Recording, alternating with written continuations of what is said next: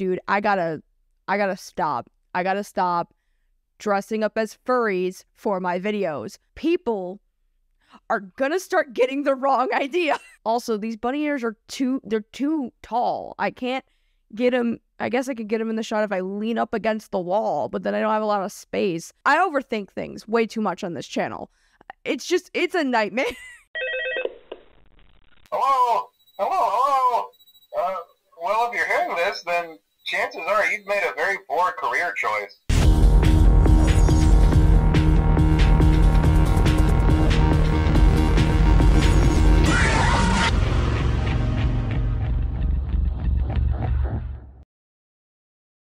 5 Nights at Freddy's. It's a household name at this point. It took the internet by storm in 2014 with the most popular video of the game made by Markiplier with his Let's Play series.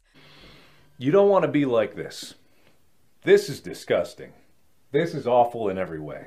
If I could kill it, I would. And since then, this franchise hasn't let up, with games coming out from the franchise as recent as current year. In 2022, we got the release of FNAF Security Breach, which is the 9th installment in the game's canon. And let's not forget the movie adaptation in the works by Blumhouse. 5 Nights at Freddy's is an indie franchise that is almost as big as AAA titles like Mario and Sonic. But what makes Freddy's a lot different from a lot of other online communities is that the fan games have kept the scene alive. It's alive! It's alive! It's alive! There are plenty of criticisms of the games that get overlooked, such as repetitive gameplay loops, lack of gameplay overall, an overly convoluted story. But in the grand scheme of things, none of that really matters. Because what really carries the FNAF franchise are not just the big names playing it, but also the games inspired by the franchise. That then also gets played by those big names, i.e., you know, Markiplier, Dawko, MatPat, etc. The fan game scene got so big, creator of the franchise Scott Cawthon would summon all of these fan game devs to establish a community that would help fund these projects and elevate them to the same level as Scott's games. This became the Fazbear Fanverse Initiative. Over the course of the last 3 years or so, the Fanverse has helped many game devs achieve game promotions, the likes of which they could have never imagined before. With Scott Cawthon's support and influence, a brand new installment to the Fanverse project meant more than just being a regular indie horror copy of a pre-existing piece of work. It means standing out on your own despite being a copy of someone else's work. And thus, this collection of fan games expanding and putting their own creative spin on the gameplay was creating massive strides in the indie development scene. But as quoted in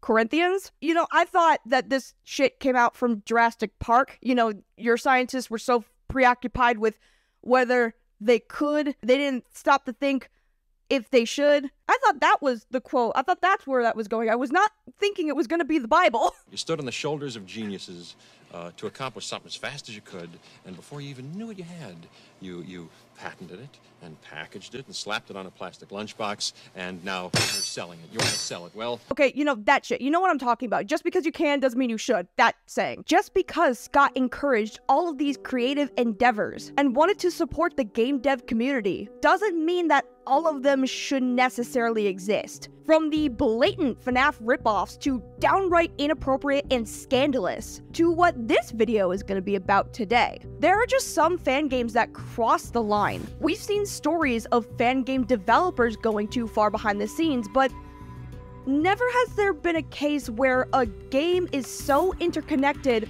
with the developer crossing the line. I think it's fair to say that just because Blackout can make a game doesn't mean he ever should have made Dormitabis. Strap on in, guys. This one's gonna be really fucking gross. I have the chat logs, so let's get started. My name is Lazy Bedhead, and this is Bedline on LZB. Get it?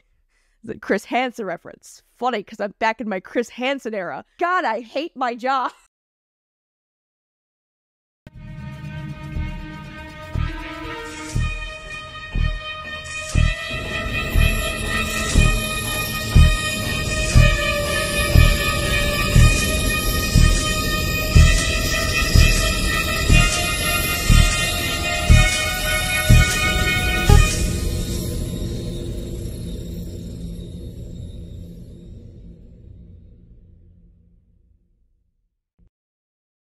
Nights at Freddy's, in a story sense, is highly disturbing and although the story at this point is super confusing and makes no goddamn sense at all, there was a time where people were genuinely curious about where the fuck this thing was gonna go. I mean, the way that Scott tells his story is somewhat fascinating, as his first 3 games show a use of bouncing back and forth in the timeline to paint a full picture. The first game established our main line of characters and timeline. Then the second game goes back in time to the precursor of how we got to this point. And then the final game goes forward 30 years to wrap everything up.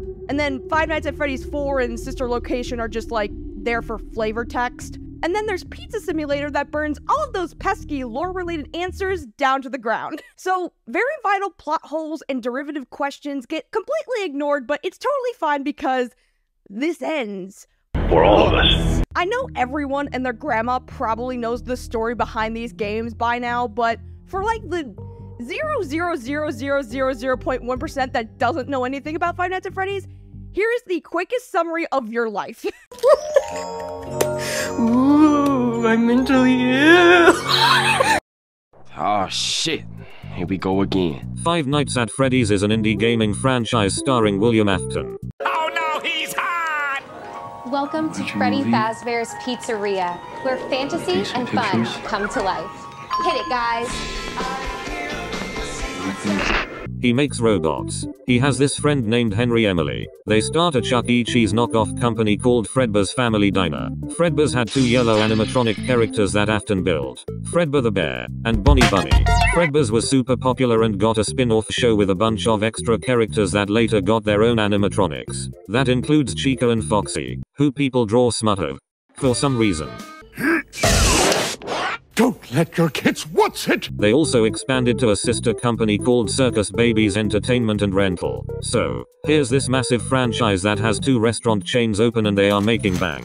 What could possibly go wrong? Until William's daughter and son are killed by 2 of his animatronic creations, and he goes fucking crazy. After Circus Babies was put in a hole underground, and Fredbear's was shut down, Freddy Fazbear's Pizza was open in its place, with shiny, new, plastic, kid-friendly animatronics, similar to that of the shiny aesthetic from Circus Babies, but also being anthro characters, like with Fredbear's. The only catch is that these new animatronics were made basically to survey kids and parents, and seek out criminals in a criminal database. Jesus Christ, that's Jason Bourne. As if the FBI made these things. You see, after Afton had lost both of his kids to his animatronics, he started getting suspicious that his robots could harbor the souls of dead kids. So he started killing kids to test his theory. One of his first victims was his friend Henry's own daughter, Charlie. I am the danger.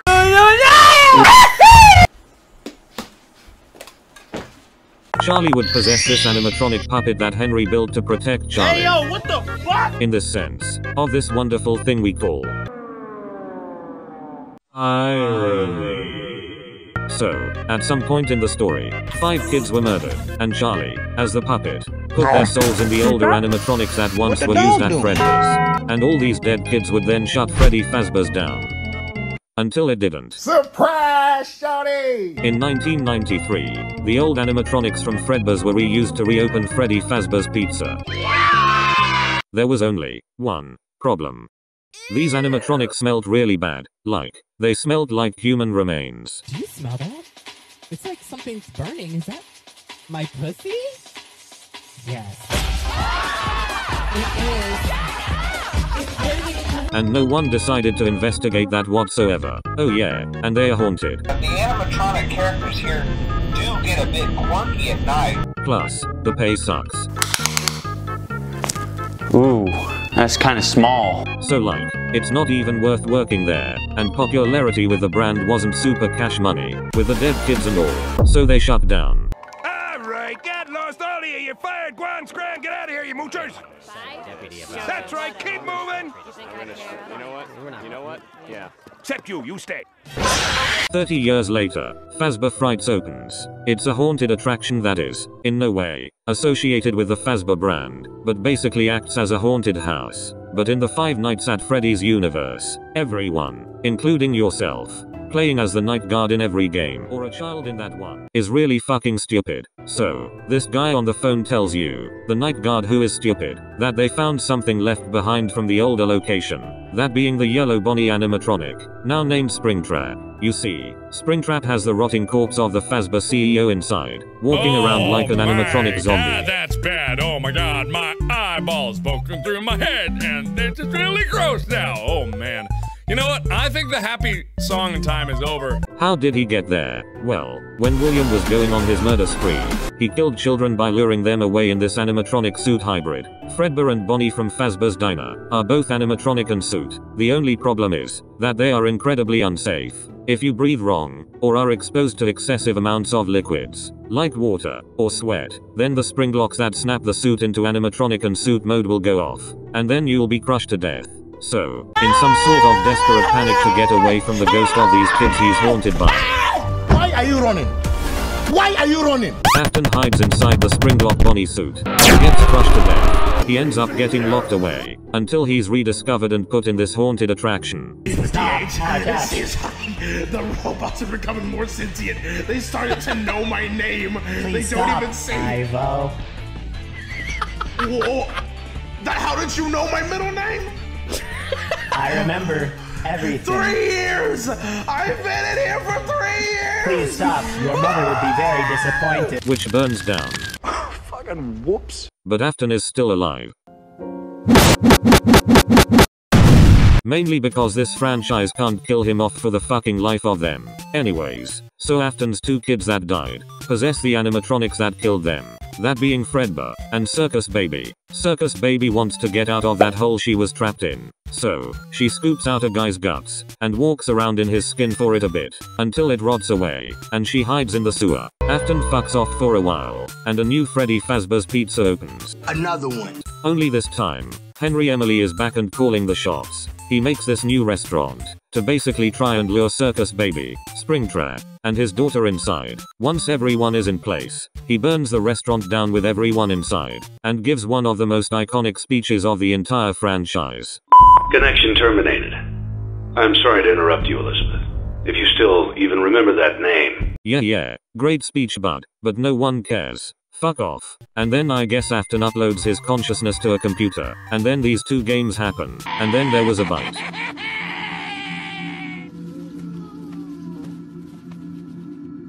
Hi there. Was that the end? 3 days. It took me 3 days to edit 4 minutes. Fuck me!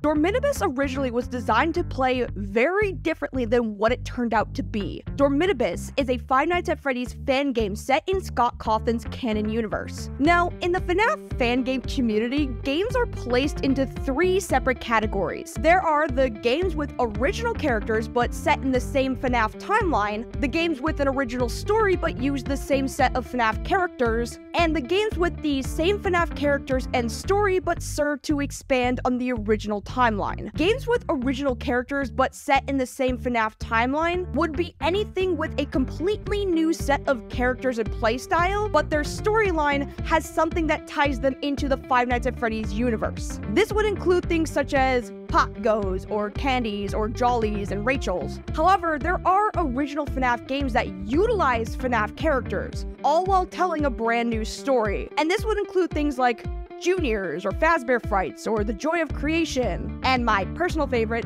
The Glitched Attraction. Games that have the same FNAF characters and story also exist, but they serve to either retell the same story or expand on it, such as with FNAF Plus, or Return to Bloody Nights, or Shadow Awakens. In the case of Dormitabis, I would say that this goes under the last category. Most of the characters utilized and locations are already preset in Scott's universe. This game takes place after the events of Five Nights at Freddy's 3, after Fazbear Frights burns to the ground, which might sound interesting, but I assure you, it is not. Dormitabis' original development structured the game to be a point-and-click free roam game. It was in development hell for 7 years, with game developers like Onitrick, Super Arthur Bros, and Stephen Mater at the helm. All three mentioned are 3D modelers with various backgrounds in other FNAF fan games. Currently, Arthur and Stephen are inactive, with their only works being modeling work for this particular game. However,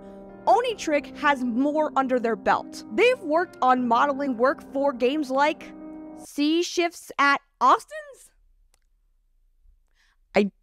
I don't know. The Return to Freddy's 5, which, by the way, the Return to Freddy's as like a franchise is fucking insane. That could honestly be a whole other video because holy shit. And their own canceled game called Many Nights at Lenny's. But their most notable work is with this game, and it is also the most notable game of the head director, Blackout or Nietzsche, and we shall return to them very soon. Anyway, so like I mentioned before, the original beta for the game was to be a free roam where you tried to escape Fazbear Frights before 6 a.m. It was similar to a Shadow over Freddy's, but there would be the addition of 8-bit minigames that would further establish the lore. This was back in 2015, but the idea was scrapped and the game was converted into a normal FNAF fan game. And when I mean normal, I mean a 10-night structure with multiple areas you need to manage and keep an eye on multiple animatronics out to get ya. But anyways, the full game was finally released February 26, 2018 and was picked up by the FNAF Let's Players, including Markiplier, which I'm sure a lot of people forgot about this, but yes, he actually did play this game, which is how I found out about it. What I didn't know at the time was the insane lore of this game and the personal hell hidden within.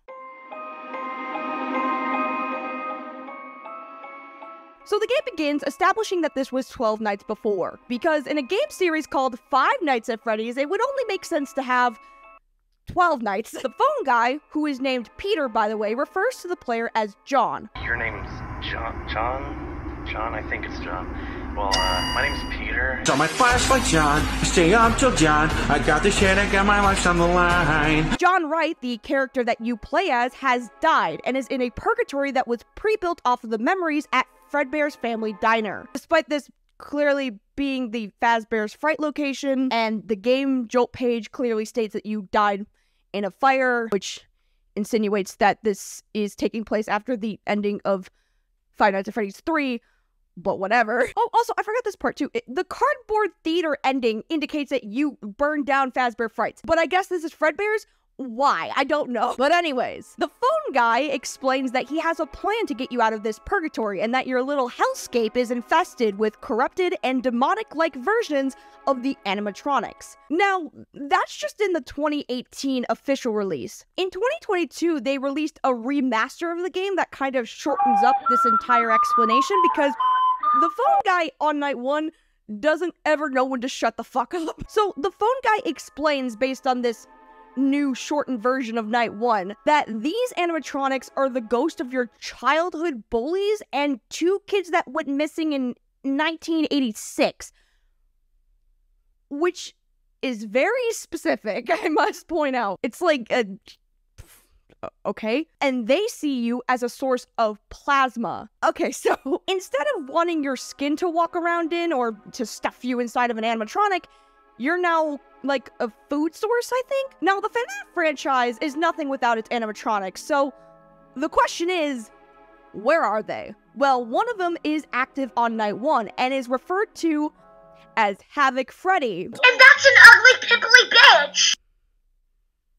So that's what we're dealing with. Look, we'll get into the animatronic details later, but just know that Freddy isn't even the worst of it. I mean, it's pretty bad. It's gross. That's for damn sure. This is disgusting, but it's unfortunately not the worst. So the phone guy throughout the game explains his theories on what's going on and how and why we are all here, kinda. He explains that the reason that the animatronics look like mangle rejects is because someone or something made an attempt to manifest them into physical bodies out of thin air, which, if that sounds stupid, even when I'm trying to explain it, in-game, it is equally as fucking stupid. But in order to not look like that, they need a source of plasma to fix themselves. So you're more like a Duracell battery than a food source. And I think when he's talking about this, he might be referring to Molten Evil as the plasma source that made them all like this, but I don't know because it's never explained and it's fucking dumb. But things get weird on night 5 because Phone Guy becomes an entity coming after you as Golden Call. But not really. It's like his physical remains are just roaming around and like, but the menu also says that he's a kid named Kyle. I don't know. But anyways, getting rid of him is such a pain in the ass, but we're not there yet. Also, Phone Guy finally tells you his master plan after 6 nights of doing this shit. So the tapes that the Phone Guy explains on night 1 that you have to collect, these tapes have audio recordings that explain the events of the game and how we got to the point that we're at now. And he explains that by collecting them, it will bring peace to the animatronics and send everyone to the other side. So, by that logic, what are on the tapes? Wanna know how I got these scars? Well, I'm the Joker, baby! These tapes that you need to find throughout all of the nights in order to achieve the good ending, along with the cardboard theater, explains the events that led up to Dormitabis. Now, technically, you don't get access to the cardboard theater until you beat nights 1 through 10, and they act more as like a mini-game to the main set of nights. The mini-games have you play as the man in the tapes that you collect, and that man is Garvey Wright. Garvey Wright? Just like John Wright? The lore? So the tapes and the cardboard theater documents Garvey's crimes. And what are those crimes? You may be asking. Well, you know, just like the same crimes that the purple guy commits in the FNAF series, you know, so like child murder, conspiracy, sloth, torture, stalking, mutilation, kidnapping, corruption, property damage, psychological endangerment, and sabotage. You know, just like in FNAF. Oh, and also, I guess the reason why this guy kills kids is because he has a weird genetic skin condition that actually turns his skin purple. I didn't really want to do this. I didn't want to start doing this again. But they just won't shut up about it. It's not my fault. I can't control my physical mutations. So he is a literal purple guy. I wish I was kidding. And I don't know who did the voice lines for the purple guy, Garvey, in this game, but he's doing a really bad Joker impression that makes him more sound like Onision than it actually does the Joker. Look, I don't know if Blackout actually did the voice work, but it sucks, and it's bad, and I hate it. I dragged him into my purple car and brought him to my basement. He bled out real quick. So Garvey Wright is basically the William Afton of this universe. And he goes on a murder spree because of purple skin racism. In 1982, Cake Bear's Family Diner... okay, so according to this canon, the bear that delivers cake to the kids in the FNAF 2 minigame, you know, this one? Yeah. So apparently this is its own restaurant. I thought this was Fredbear's. I guess what this is insinuating is that purple guy killed a child outside of this restaurant to basically get rid of competition. But I thought that this was Freddy Fazbear's Pizza, not Fredbear's Family Diner, or I guess it's Cake Bear's. I don't understand what's going on. You know what? It doesn't really matter. Okay, so Cake Bear's closes after a body of a child is found thrown away in a dumpster or something. And its owner, Alex Wright, I guess everyone is fucking related in this story because, of course, every last name that is revealed for every person, like every human character that you see in Dormitabis has Wright as their last name, so I guess everyone is related. I don't know how, and I don't care to find out why. Anyway, so the owner of Cake Bears sells the brand. A year later, in 1983, Garvey does the uh-ohs with a minor, which is not discovered until after the restaurant closes down for a different incident. What was that incident, you may be asking? Well, 3 days after that assault that went unfounded, it turns out that purple guy paid this bully character to stuff the crying child in Fredbear's mouth. It took $5 to make a teen put his little brother into the mouth of the Fredbear suit.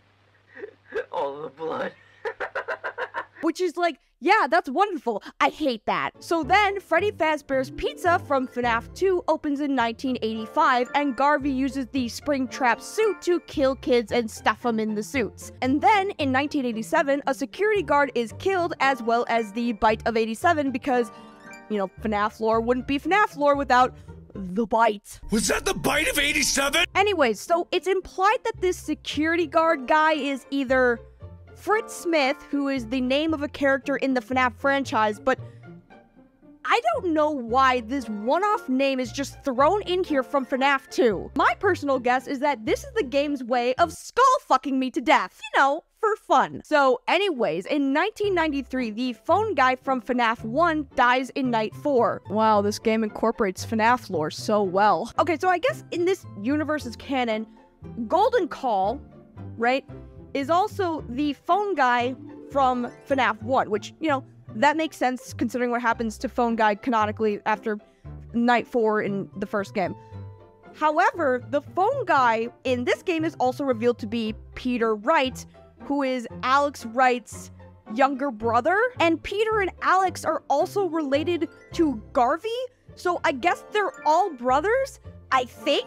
Alex is supposed to be like the Henry Emily of this story, I believe, but I have no idea what the fuck is going on. In the final sequence of the Cardboard Theater, your character's name, John, appears, and then everything starts burning to the ground. So this is the ending of FNAF 3, and yet your character also wakes up in a purgatory that is similar to Fazbear's Family Diner. I don't know. But the point is, I guess this insinuates that John was the one that burned down Fazbear's Frights, I think. And that's the story. I believe. I still don't know how any of these characters are related to each other despite them all having the same last name. I still have no idea how any of these characters are related, by the way. And honestly, I don't think it really matters because, like, the calls in every night contradict each other so much that it doesn't make a lick of fucking sense. All I know is that I don't feel comfortable with anything anymore. So the game ends with the 10th and 11th night facing up against Garvey as this elongated Springtrap. You leave the establishment with a quick time event, which admittedly the animation in this game is kinda cool. And then you find your grave, which calls you a brat, scum, and waste of air. I still don't understand why the purple guy has issues with Freddy's, because he doesn't seem to be the owners of Freddy's in this canon timeline thing. But then again, if he's not the owner, then how does he have access to the parts and service? And like, what's Garvey's deal with John anyways? Like, why does he need to kill John? Also, if he has an issue with killing family like it says in tape 9, then why does he hate John? And why did Peter bail him out? And what is this family dynamic? I am literally losing my mind. So yeah, that is the terrible, gross, exploitive, too much information, kind of, I'll explain, story mode of this ugly looking game. And when I say that it's uggo, I really, really mean this game is uggo, dude. I haven't even seen the thumb skin. Why is it worded that way? This kid's name was Thad. So the cast that we are dealing with is, granted, the most diverse looking cast of characters that I have ever seen in a FNAF game, and that's cool and all, but it also comes at a detriment. There are 3 different Freddy-esque characters in this game. 4 if you technically want to count the BOA, because I believe that the main figurehead that I presume is the brains of this operation here is this toy Freddy head here. But technically, the characters are divided into 4 types. The Havoc animatronics, the Freddys, the Frankenstein abominations that look stupid as shit, and Garvey. Let's start with the Havoc animatronics. Havoc Chica is the corrupted soul of the 15-year-old that Garvey uh-ohs. The Havocs, design-wise, are designed to be in this torn up apart, messed up way, the same way that the Mangle is in FNAF 2, but it's also like super duper confusing. Unlike Mangle, I think that there is some logistics to how they're supposed to originally have been put together. And in a way, I can logistically see how this thing would function and move. Like, logistically, if you look at the exoskeleton design from FNAF and then look at the Mangle, you could kind of see how this thing was just torn apart and poorly put back together by kids. You know, because that's the gimmick. And a lot of that I have to give credit to Scott's attention to detail, because he looks at the things that he designs and he takes that into account when he's trying to create the Mangle, because if he just kind of eyeballed it here, then it wouldn't look right, but he actually, you know, thought it through. And you know, that's great, but I don't know how the Havocs are supposed to function. I know that's kind of the point, considering that they're made purely off of memory and like some fucked up purgatory or whatever, but I cannot legit figure out how this thing is even supposed to move. Like, I see that these characters have moving models that don't actually get utilized in the game ever. And also, I am not convinced that this thing would not just keel over the moment it actually starts to move. This thing with its arms and neck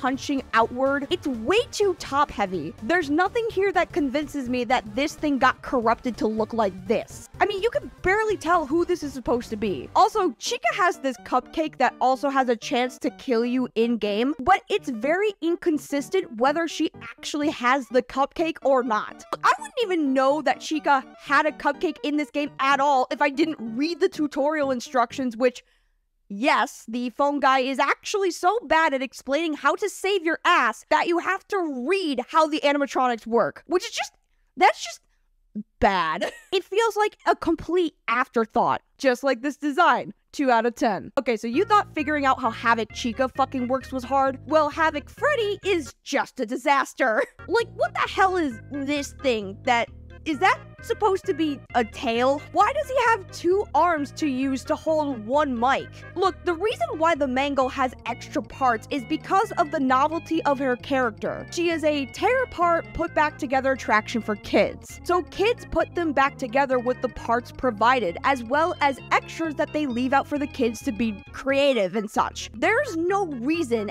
any of these characters should look like this. 1 out of 10. Okay, I'll be honest. Havoc Puppet is like the only one that I actually kind of like. I don't think there's anything that indicates that this is supposed to be a puppet design because it doesn't have any signature features that would give that away, but I still think it's pretty neat. I think this idea of it being a disembodied puppet head with all of these tentacles coming out of the mouth is very interesting. It kind of gives off this feeling of like, I'm no longer on strings, I am the strings, with like the tentacles replacing those strings and being part of like the puppet's control. Like, I like it, I like this, and if you look at the original concept art, it's super fun too to look at. I'll give this one a 7 out of 10. Havoc Foxy is the worst design out of all the Havoc animatronics. Like, I can sort of see how the other 2 function and move, but Foxy? One of his legs is just a hook rotating around. It doesn't even touch the floor. Like, I'm pretty certain that his leg is this thing way up here, but it acts like his tail or his arm. I don't know, but also his arm is in his mouth, and also there's just this endo head hanging out of his head like this. Like, let's be for real, if they're gonna do a bunch of Mangle ripoffs, then why didn't they just copy off of the original Mangle design? I mean, it wouldn't have been original, but it would have been better than this. Why is an exoskeleton hand just hanging in between his legs? Is that a penis? Why is there a hand where his penis is? Negative a million out of 10. Also, Foxy is the only character that actually moves in this game, and the animation looks horrible. Like, his head completely shifts off mid-frame, and I ask, again, how do these things move? Like, how the fuck does any of this work? So now that we are done talking about the Havoc animatronics, we can talk about the Freddys. The 2 Freddys that roam around aside from Havoc Freddy is Golden Call and Cake Bear. Golden Call is the one that I want to talk about the gameplay preemptively just for 1 second, because this guy and Foxy work together. Without Foxy, you would not be able to deal with Golden Call. So how Golden Call works is that he will send a Trojan to your computer. Not that one, you dirty bastards. Then you have to check on Havoc Foxy in Cam 5, where you have to type in a password on Havoc Foxy's sign. Now, this could be either dates or whole ass sentences, but you don't actually have to type out the entire sentence because that shit would take too long. So you have to type out just 1 word off of the sign, but you don't know what word that is. So in this screenshot, the sign's password is Miss Me John, but I don't know if they want me to type the word missed or John. But keep in mind, Foxy has their own mechanics too, and you have to watch him like you do in FNAF 1. But once he leaves, Golden Call will send a Trojan, and you have to check Foxy to see him gone. Type the one word that you don't know what to type, and then run to the other side of the room and then look at Foxy until he leaves. So essentially, you are doing two separate things to manage and deal with two characters. Fuck these two! It also doesn't help that Golden Call is just a Golden Freddy design, just with more blood and a phone, which kind of sounds cool until you realize it's supposed to be the phone guy from FNAF 1. And I feel like other than all of the purple guy slander that phone guy got, they did him so fucking dirty here. The only thing I can say about Golden Call is that at the very least, his jump scare is kind of cool. Other than that, it gets a negative 10 out of 10. Okay, so what the hell is even a cake bear? Besides being, you know, the Freddy Fazbear animatronic with no ears. Well, according to this game's lore, Cake Bear is the bear that serves kids the cake in the death minigame from FNAF 2. And, you know, call me crazy, but I don't think that these death minigames and the sprites are meant to be taken literally. But anyway, so Cake Bear, or Am I Real, which is a stupid fucking name, his whole deal is that he is basically a Springtrap version of Freddy, and it looks really bad. I think this character design is a great transition to talk about textures. All of the textures for all of the characters in this game are pretty bad, but Am I Real gets it the worst. Most of the textures blend into the textures of the background, and the static doesn't necessarily help either, so it just looks really ugly and bad. Also, I don't understand why an animatronic bear would have buck teeth. Also, the way that Am I Real kills you is with a cake. And not like, he doesn't actually have his own jump scare in game, other than this one time, which is a separate thing. He sends a cake after you, but the cake looks too similar to the cupcake, so when I die to this thing, I don't know if I got killed from Chica or him, and honestly, it looks more like a sandwich than it does a cake. I have no idea why a cake would be the thing that kills you when dealing with this. The cake is a lie out of 10. And finally, let's get into the worst designs in the entire game. The Frankenstein monsters that are the BOA and Soul Cage. I'm gonna talk about both of these characters at once because they both have the same issues. Design-wise, they are both way too top-heavy with these incredibly small legs that they walk on. Both of these designs are supposed to be a combination of multiple characters. The BOA, or the Box of Abomination, is a hybrid of all of the parts in the box from FNAF 3. And the Soul Cage is a lamp with 4 heads of the 4 main animatronic characters, presumably from this screenshot at the end of FNAF 3. And they're bad. Look, I don't think I need to tell you that looking at a prop and a random promotional poster for the game and saying, man, you know, that would be a really cool enemy is a stupid idea. The BOA has the same issues that I have with the Havoc animatronics, as in, I legit don't know how the fucking exoskeletons are supposed to be assembled or function. Also, and this is just an issue that I have with like the other characters too, but their arms, whatever part is supposed to be their arms anyways, they are far too long, to a point that it's like, how do their tiny little legs carry themselves? And I can't emphasize enough how dumb the fucking lamp design is. I can't express this enough. One of these enemies is just a box prop from FNAF 3 on popsicle sticks, but also lamp. Yes, the Five Nights at Freddy's franchise with iconic characters such as Lamp. And don't forget Desk Fan, because yes, I'm gonna rate both of these Desk Fan out of 10. And I think that's it. Oh, I'm sorry, did I forget someone? Did I forget something? Oh, I forgot 2 other animatronics? That's weird, because I could have sworn that I talked about all of the original character designs. I mean, you do have Garvey and Molten Evil, and, well, what can I really say about them? One is just like an elongated like Springtrap design, and the other one is literally just Bonnie from FNAF 2, but color swapped. That's it. I mean, you know, granted, they are the better looking designs overall, but like, they didn't do anything with them. They're just, they have filters over them. That's it. I think the only reason Garvey looks okay is because I kind of like how he moves. I don't know, I kind of like it, but there's no originality to it. This is just a long spring trap, and this is just a black toy Bonnie. What more do you want me to say? Rip off out of 10.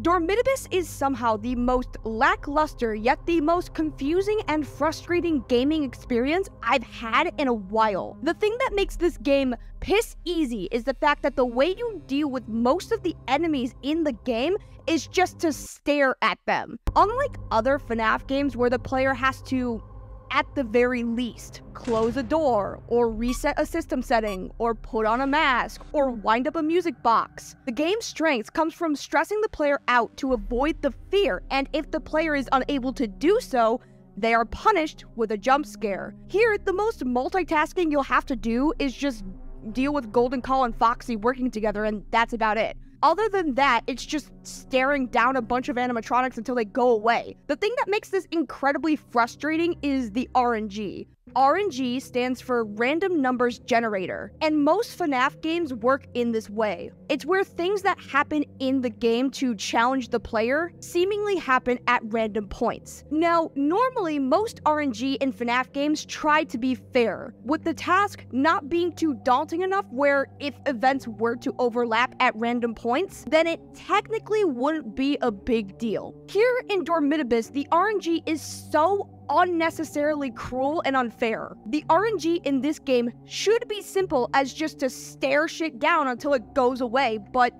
if you need to stare down a bunch of animatronics at once, only some of them require you to be at one side of the office, whilst others require you looking at the cameras. If that is all happening all at once, you can't substitute ignoring one of them while dealing with the rest. They all have to serve an immediate priority, otherwise you're fucked. You know how in FNAF 2 you can kind of prioritize Foxy being at the end of your hallway by just flashing him occasionally? You can still do that whilst winding up the music box and checking other areas. And this is because Foxy being at the end of your hallway, although can happen at any time, it doesn't take immediate priority. You can balance all of this through overlapping tasks. Here, any overlap, and it's a definite game over. You can sorta deal with it all, but if you're being harassed by Soul Cage above, the puppet behind you, and you have to type in a password all at the same time with limited time between each of them before they decide to jump scare you, you're basically screwed.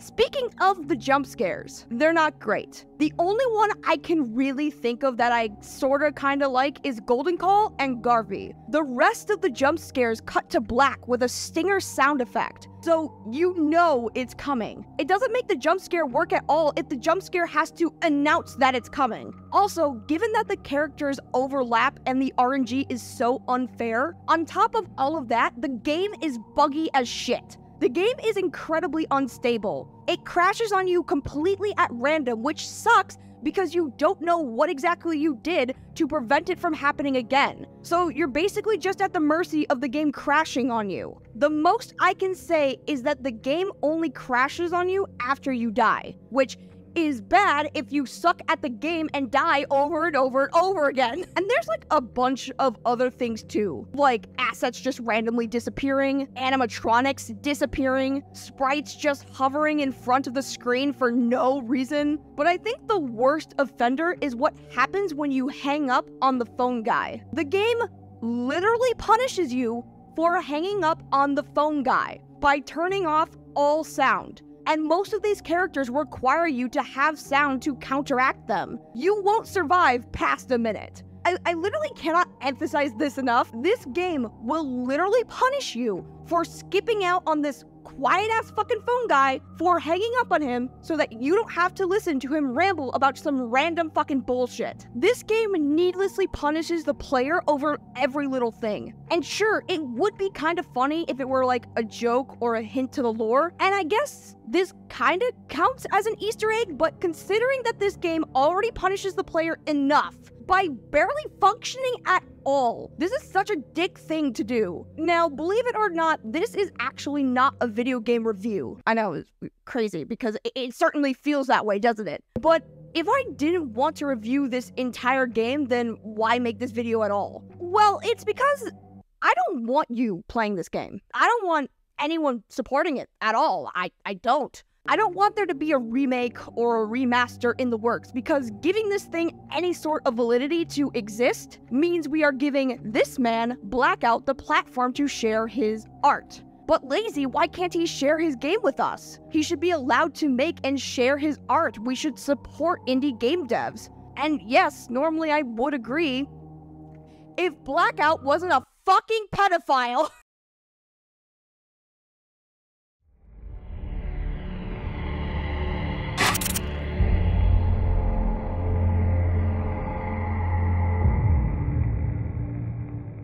Blackout went by many names online, Nietzsche being one of the most common ones, but his legal name that he has also gone by publicly is Justin Nicola Kannenberg. Nietzsche, or Blackout, is the creative director of this game, and I'm not gonna pussyfoot around this for too long. I'm just gonna cut to the chase here. Nietzsche/Blackout is a pedophile.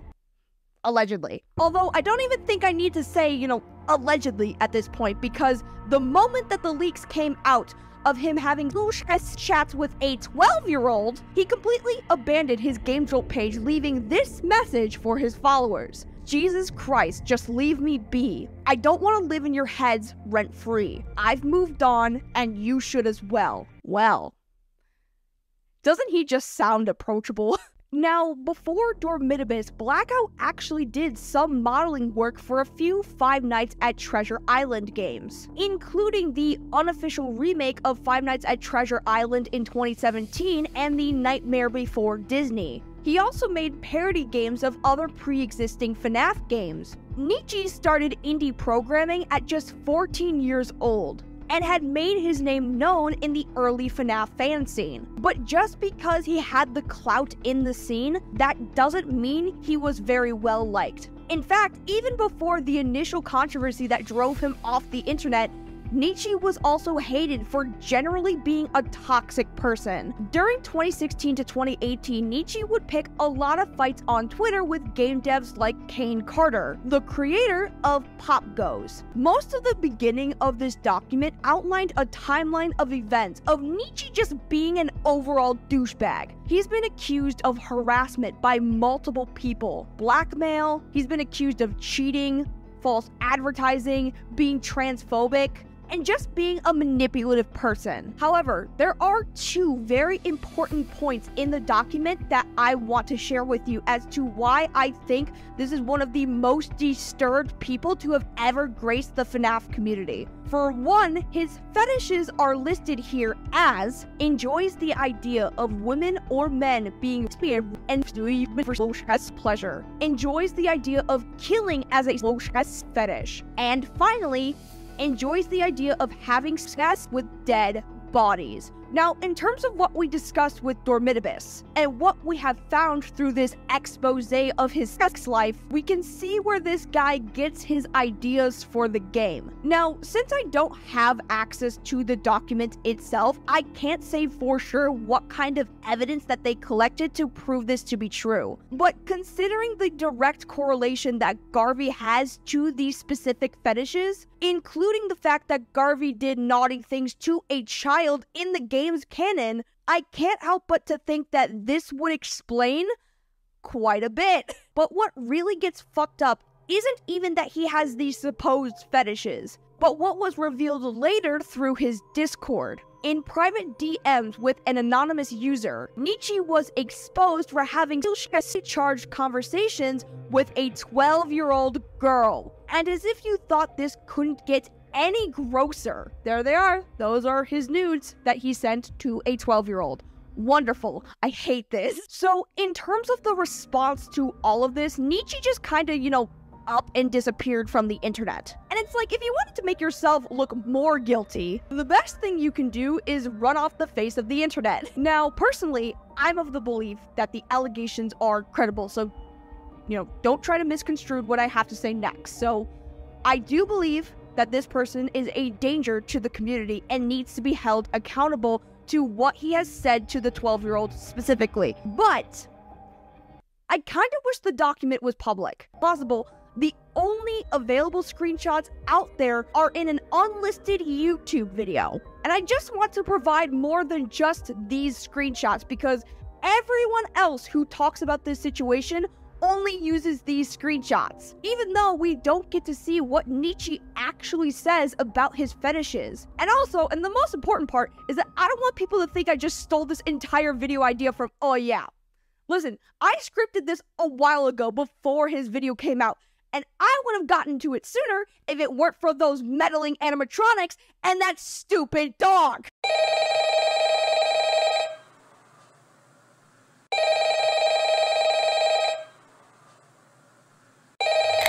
Hello?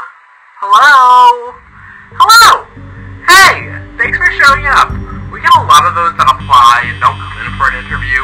Anyways, we at Honey Fawn's Pizzeria would like to thank you for watching the whole video. Ladies worked really hard on it, and it means a lot that you decided to tune in. Oh, and a special thanks to our Patreon crew as well.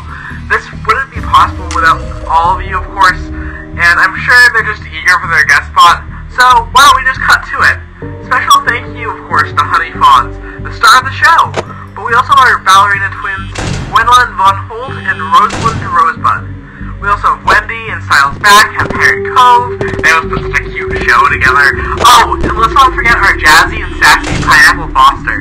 But Honey wouldn't be able to put her best performance without her trusted bandmates Rachel and StarM.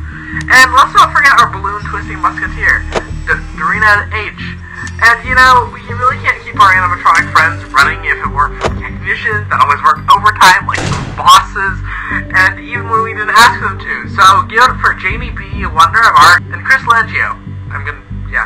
Okay, and so you know what? So the company thought me such a good asset to the team that it decided to even add me to the main crew. Now I need something. Now, well, I'm sure more characters will be added to the cast soon, but until then, I think the crew we have now is the best one we could ask for. And thanks for watching. If you'd like to join us, subscribe to our Patreon page.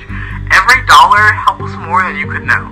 That's it for me. Keep an eye on those cameras and only close the doors if absolutely necessary. You gotta conserve power. Alright, good night.